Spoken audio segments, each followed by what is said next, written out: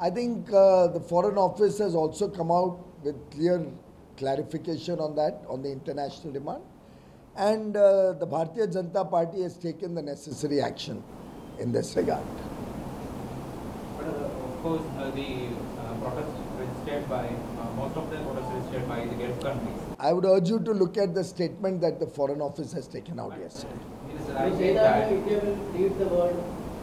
We will lead the world, we will continue to lead the world, and with all these countries also we have very good relations, and the relations will continue to be very good.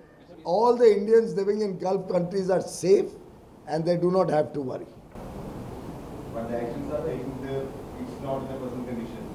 It's a little bit making tension over there. There is no tension. You can contact any of your friends or relatives there.